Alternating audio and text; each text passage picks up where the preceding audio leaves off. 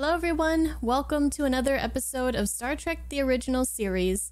Today we're going to be watching an episode called I, Mudd. I have been aware since the first episode that we saw Mr. Harry Mudd in Mudd's Women in Season 1 that he was going to make an eventual return, and we're finally here. I remember that Mudd's Women wasn't really one of my top episodes of the first season when I watched it, but Mudd's character was definitely a highlight, so I am excited to see another episode with him and see how this one goes. Thank you guys for watching. Hope you guys are going to enjoy, and I'll see you guys in the comments. Morning, sir. Doctor? There's something wrong about a man who never smiles, whose conversation never varies, who won't talk about his background. I see. It's odd for a non-Vulcan. The ears make all the difference. The ears make all the difference. So we have a suspicious man aboard. Man personnel. He is strange. He's very like robotic or like non-emotional. Auxiliary control, what's going on down there? Sir, auxiliary control is on total override. Well, we're taking a little detour. Take care of him. Oh, he changed course and then he went and hid, huh? Directional master controls have been jammed. They're totally unworkable. Where's Scotty? He can fix it. Mr. Spock, we seem to be taking an unscheduled ride. Interesting. This is what happens when Scotty goes on vacation. Emergency manual monitor, this is the captain. Report. Yeah, you're not There he allowed. is. Yay! I was worried he wasn't gonna be in this episode. Scotty, what's going on down there? Well, they're getting their shit kicked in. This is the captain. Scotty, report. Scotty is busy. Captain, he's here. Scotty. Scotty, sir, we're picking up speed. Warp 5, 6, warp 7, sir. Warp 7? Spock, take over. Will not be necessary, Captain. He's a big guy, too. I am in total control of your ship. Any attempts to alter course will result in the immediate destruction of this vessel. Oh, McCoy's gonna have a I field assure day with you, this we are one. no threat to humanity or humanoid life. Yeah, I knew he wasn't a human.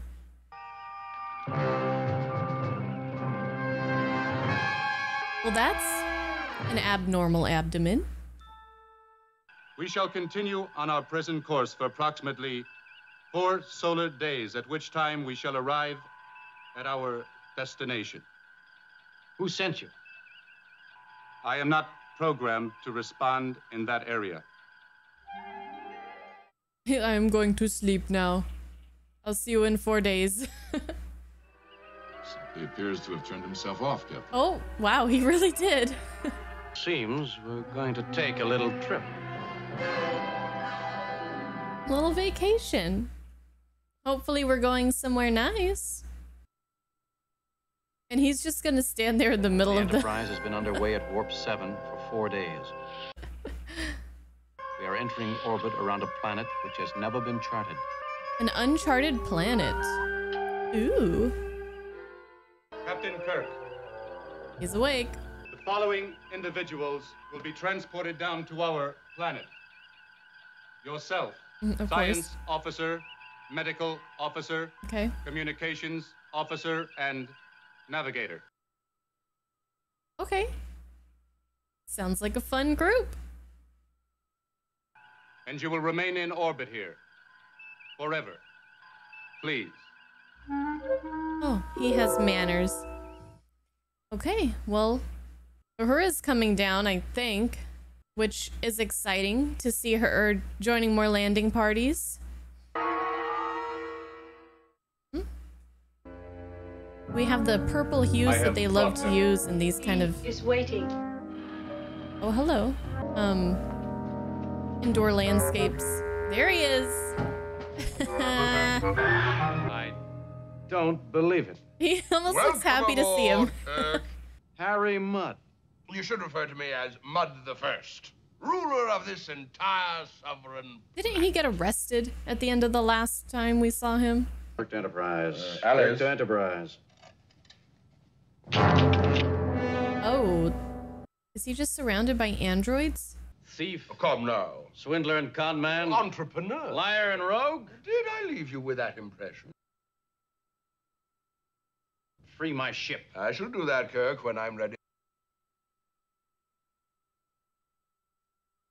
Why are we here? You're all going to be here, quite probably for the rest of your lives. Oh. Yep. He's been wanting Kirk's ship for a long time. I want navigational control restored, my ship released. Sorry, that'd be against the law. My law. Voted in by the resident population. That are all programmed by you. Mm-hmm. You must admit, Kirk, that I still retain my eye for beauty. I've had 500 of them made up to attend me. 500. Shouldn't you give them different hairstyles at least? I guess he made 500 of his, Seems rather redundant. does. He has a type. Well, I organized a technical information service, making available certain valuable patents to struggling young civilizations. Did you pay royalties to the owners of those patents? Nope. Well, actually, Kirk, He's selling things that he doesn't own. Who caught you? I sold the Danebians all the rights to a Vulcan fuel synthesizer. They've got no sense of humor. They arrested me. Oh, I find that shocking. Oh, pobrecito. Guilty party has its choice. Death by electrocution, death by gas, death by... The key word in your entire peroration, Mr. Spock, was death. Death. Of course, I left. He broke jail. Borrowed transportation. He stole a spaceship. The patrol reacted in a hostile manner. They fired at him. They damaged the bloody spaceship. He's so entertained by this. Well, so here I am in a planet with over 200,000 hard-working, happy androids. Wow. It's absolute paradise. Then I am unable to discern your problem. They won't let me go. They want to learn more about human beings. They picked a fine representative. They need human beings to serve, to study. So I had to promise them a prime sample. Any captain would have done. I was just lucky enough to get you. Oh, lucky us. So he proposes that we trade places with him. Harry, what's this? That, gentlemen, is a shrine to the memory of my beloved Stella. My wife, but with her continual, eternal, confounded nagging. I think of her constantly, and every time I do, I go further out into space. Further away from her. I had the androids construct a perfect replica of Stella and rejoice in her absence. Jeez. Harcourt, Fenton, Mud, you lazy good-for-nothing... Shut up! Thing. Marvelous. You have issues, sir.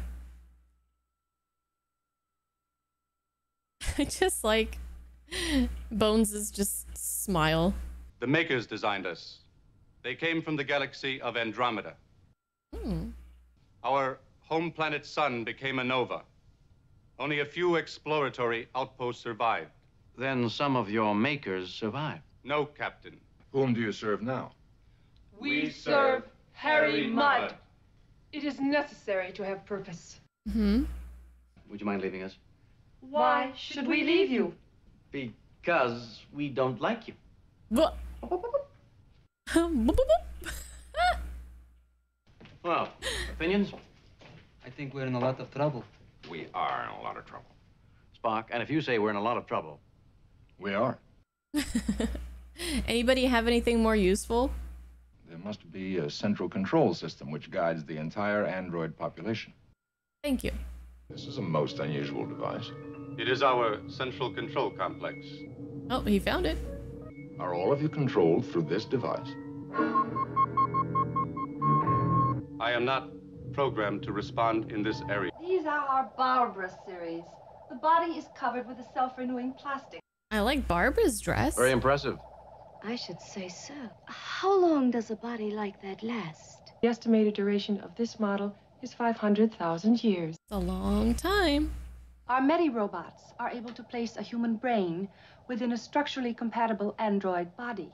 Immortality and eternal A beauty. human brain? A human brain in one of those bodies? Jim, you should see the research facilities. They've got a lab down there that, well, I could spend the rest of my life studying. Doing? What kind of a woman? Fun, Lord. Oh. Oh, you bogus frat, you're the cause of all this, are you? I beamed a few dozen androids up to your ship. They've been sending your crew to the surface for the past couple of hours. Oh, no. They're all down now.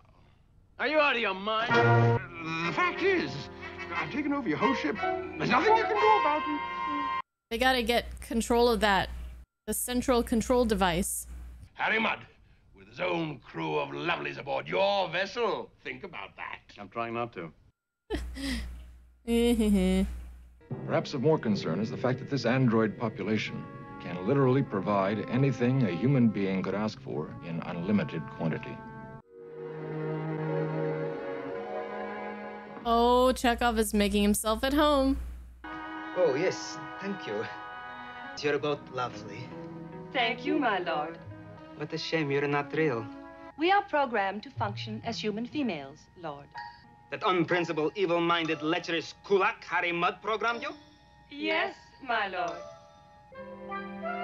This place is even better than Leningrad.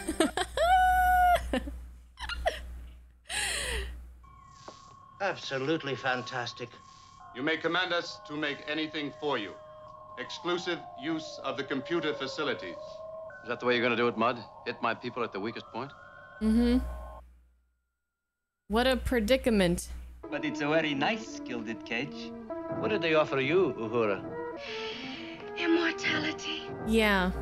A never-aging, never-degrading body. We don't belong here. We belong on that ship up there. Do you require something, Lord? No. Yes, my ship. Is there anything any of you require to please you? Give us back our ship to please us. We're unhappy here. We want the Enterprise. The Enterprise is not a want or a desire. No, it's a beautiful lady, and we love her. Illogical. Norman, coordinate. We must study this. Well, that didn't seem to work because Mudd is interfering. Yeah, right? It's been a real pleasure having you here, Kirk. Is there anything I can get for you? Yes. The Enterprise. Stubborn fellow, aren't you? We're leaving here quickly enough, and then you can be stubborn at your own leisure. One last time. Oh, gosh. He's gonna leave us here with her? You good for nothing! Shut up!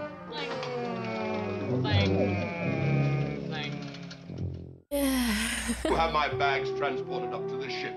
No, my Lord Mudd. No? What? Harry Mudd is flawed, even for a human being. Your species is self-destructive. You need our I guess help. it did work. To serve us, you must obey us. No. We cannot allow any race as greedy and corruptible as yours to have free run of the galaxy. Their aggressive and acquisitive instincts will be under our control. The whole galaxy controlled by your kind. They're gonna take over. And we shall serve them, and you will be happy. Reminds me of Apollo. Just worship me. I'll give you everything you want, and obviously, like, you will be completely happy with that, because who wouldn't be, right? All right, what do we got to work with? But they're just not capable of independent creative thought. There are a large number of Alices, of Trudys, Maisies, a whole plethora of series, in fact. But only one Norman. A mass brain linked through a central locus. Named Norman. He was the original.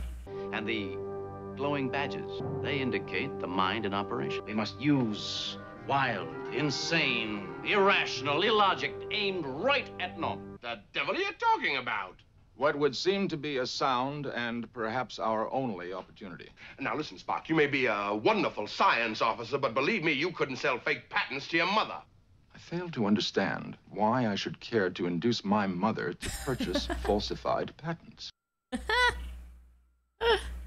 Forget it. Let's get to the point. The androids will be expecting us to make a break for it, and that's where you come in. We have a medical problem. I am directed to observe the situation. So I wonder if Norman was like the one. He is dying. If you take him to your sick bay, will he be repaired? Oh, yeah. And then Mudd had him create all these others. Dr. McCoy injected something into Harry Mudd to make him look sick. Wait, what? Uhura, why did you tell her? I'll live forever, Captain. What? We shall fulfill our obligation. Thank you. Don't tell me they brought down Uhura to the landing party just to have her screw everything up. Beautiful! I have believed it myself. Oh, okay. I was gonna say. Next, this doesn't make any sense. We take the Alices on a trip through Wonderland. Okay, I don't understand their plan, but Your attention. what is going on?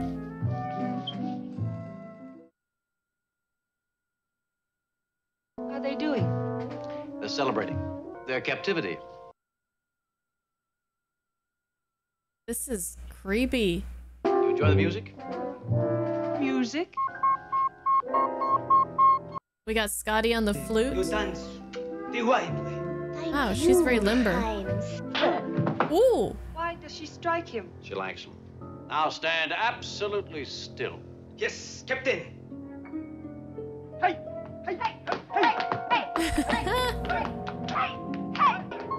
is illogical. Your statement is illogical. So he's what, getting them to question their own logic? If everybody is acting crazy, are you the one who's crazy or are they? I wonder how Spock's doing. I love you. However, I hate you. I'm identical in every way with Alice 27. Yes, of course. Doesn't make sense. So Norman is gonna get overloaded with all these, like, computations, equations all at once. If Norman is the control center, he should be in a bind by what we've done. Does everybody remember what to do? Affirmative. I want you to surrender. That is illogical. We are much stronger. No, we are stronger. Human beings do not survive on bread alone, you poor soulless creature. Suffering in torment and pain. Dying and crying and lamenting over our burdens. Only this way can we be happy.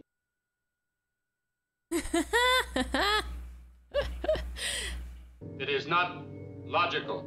Mr. Spock. I cannot go on. I'm tired of comfort and pleasure. Kill me. Kill me.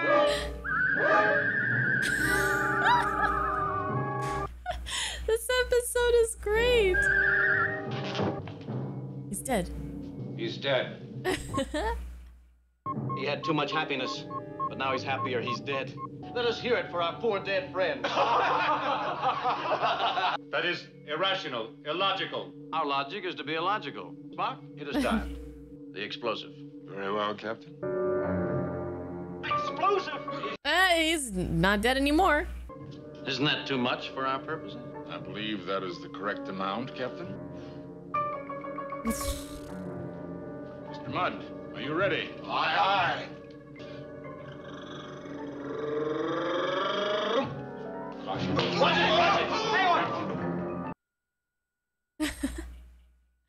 This is great. Detonator. Fuse. There is no explosive. But there was no explosion. I lied. Everything Harry tells you is a lie. Remember that. I am lying. Oh. You say you are lying, but if everything you say is a lie, then you are telling the truth, but illogical. Illogical. Please explain. I am not programmed to respond in that area. Oh, and there's the kicker right there. Would you consider entering a partnership arrangement with me? I've got some Never. I've got something else in mind. Let's go.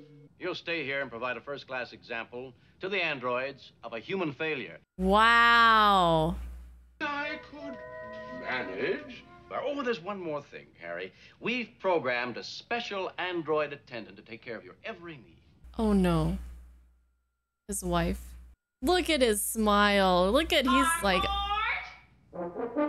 Harcourt, Fenton, Mudd, what have you been up to? Hello, shut up. You miserable. I order you. Oh That's messed up.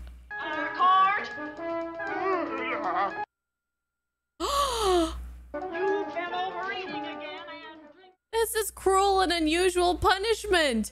Have you ever seen a worm in alcohol? Tell you more than once. 500 of them? Today.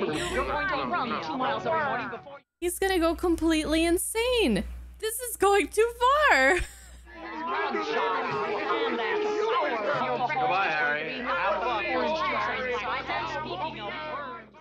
Wow. Wow. Now that was an episode. That was super fun. Roger C. Carmel as Harry Mudd. What a great job. He's always very entertaining, very lively, very witty. He's got the like animations down and everything as well. Any episode where we get to see the characters acting a little bit out of their normal element in like a good and fun way is always a treat and always really welcome, especially the little kind of series of routines there at the end where they were all acting completely illogical, dancing, playing imaginary instruments, shooting Scotty with their imaginary phasers. Just that whole part was just so amazingly wonderful. I feel like this episode, because of that, has like a ton of rewatch. I mean, they all have a lot of rewatchability, but I just immediately want to go back and watch that whole sequence of events. To overload these logical androids with just an overabundance of illogicality, is there a word for this that I'm trying to think of, was a really fun idea. Although I was kind of hoping we get a little quick scene with Bones going up to Spock and saying, "I told you so. I knew that guy was trouble."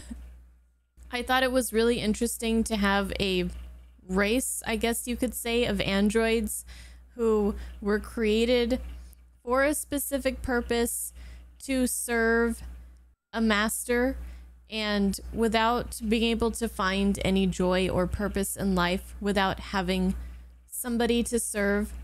But just like with Apollo, again, kind of reminds me a lot about the situation there, where while having someone or something to serve our every needs to us would be amazing, at the cost of our freedom is not very desirable at all.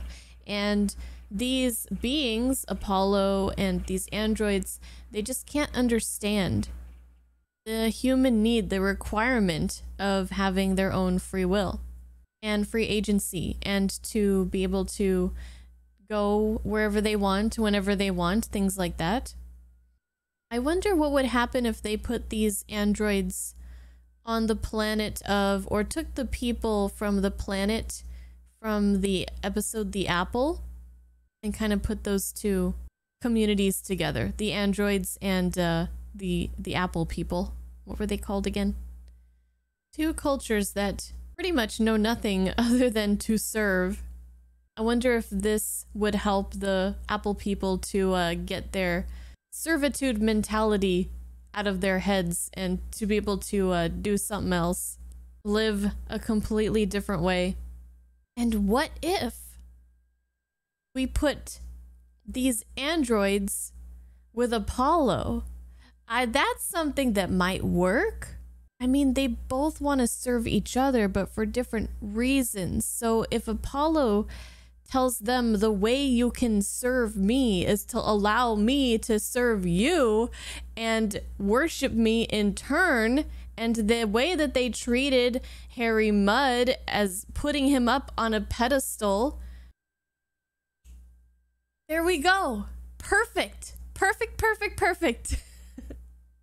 Somebody call Apollo back. We found the people for him. Somebody call him back.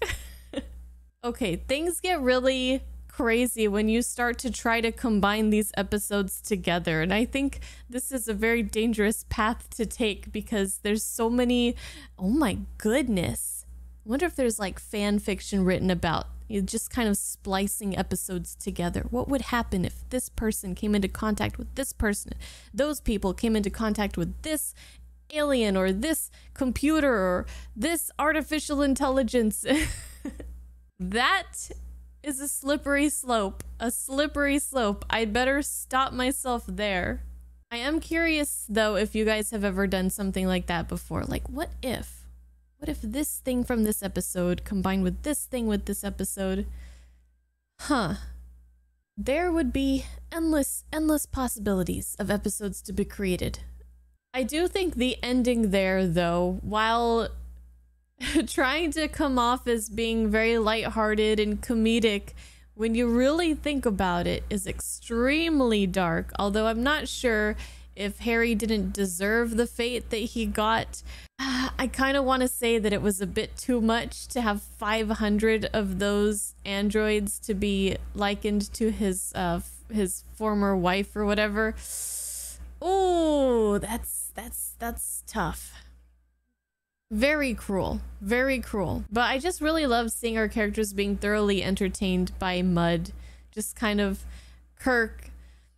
Well, Harry Mudd, here we go again. This guy is absolutely a riot, and I can't believe the things that are coming out of his mouth. And while we are in dire straits, this is very humorous. And also with Bones, he had a moment of that too, and just kind of like, He didn't even say anything. He was just looking on like, this is really something.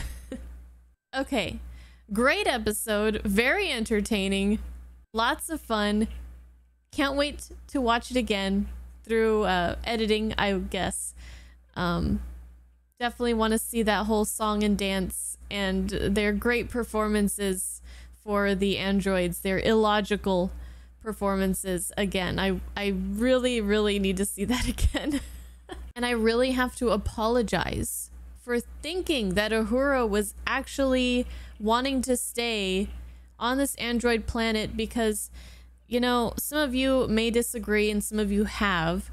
When I said that Scotty was acting wildly out of character in the Who Mourns for Adonais episode, when he was just constantly letting his emotions get the better of him and going against Kirk's orders over and over again, throwing himself at this woman, and all logic aside and all his training aside, and I thought that was very out of character.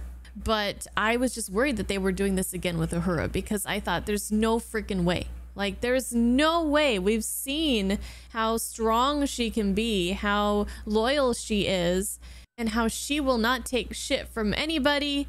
And I was just like, what are they doing? What are they doing? Are they doing this again to me like they did with Scotty? But thankfully they weren't. So I just want to apologize for even entertaining the thought that she was serious. Bad Bunny, bad Bunny. I will not make that mistake again. I promise.